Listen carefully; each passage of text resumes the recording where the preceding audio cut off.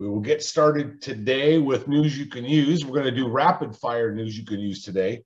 I have 7 topics I'm going to cover briefly, and we'll just take them as they come. First up, lumber. Lumber prices have dropped 22% in the last 2 weeks. That's a good thing. And what they attribute this to is that the lumber, the disparity or parity between the supply and the demand is equal now. So prices will tend to fall. That's going to help for inflation purposes. Number 2, mortgage rates are predicted to be 5% within the next 30 to 45 days to reach that 5% national level. That is a horrendous jump from what we had. That's going to play on item number 7 we're going to talk about, which is the Fed and what they're doing to fix this inflationary thing. Number 3, revised numbers for new home sales now show that new home sales dropped during the month of January. Revised numbers, they said they were up, they're actually down. And of course, we reported previously that they were down in February. Also this month, new home sales are down drastically. Number 4, this is my liar, liar, pants on fire section.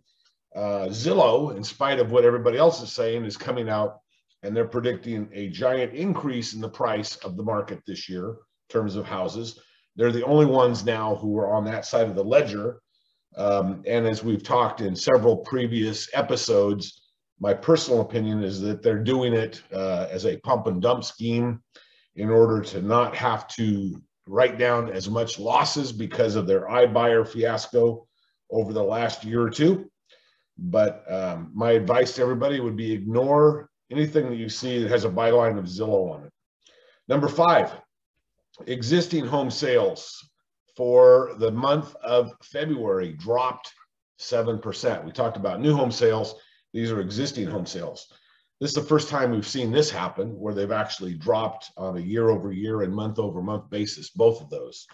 They are also down, existing home sales are also down for the month of March to date. Number 6, excuse me, mortgage applications are down about 15% year to date, and they're down about 30% this month so far. So people are not applying for mortgages, probably because they're not buying houses, probably because they've either given up trying to buy houses because of the affordability issue, or the fact that the mortgage rates have gone up so high that a lot of these people who would have been paying 2.6% last year and now would be paying 4.5% to 5% interest can't afford those homes anymore. And number 7, and probably the most important thing on news you can use today, is that the Fed, the bookmakers in Vegas and on Wall Street are betting against the Fed.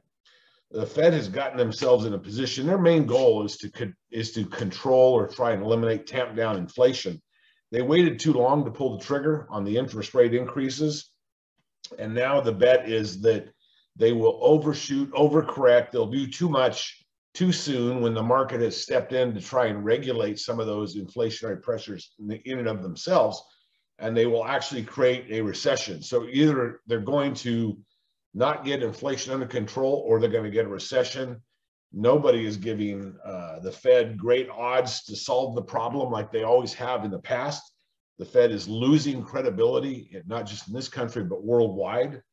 And that's been always one of our kind of bellwether institutions in this country is the Fed, had typically had their handle on the rudder, the tiller, the wheel. They've kept things steady and going forward, and they've known what to do in advance. They telegraphed all of that, and then they didn't take action quick enough. And the market took action, and now they're trying to take action when the market's already taken the action. And so it is a slippery slope. It's a matter of, do they slide off the icy road to the left or to the right? I don't think there's any chance they're going to come up with a good solution, which is to raise interest rates modestly and to tamp down inflation.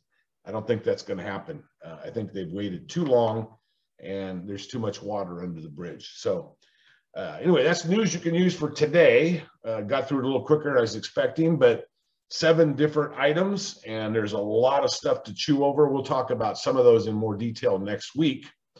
But for now, that is it for news you can use.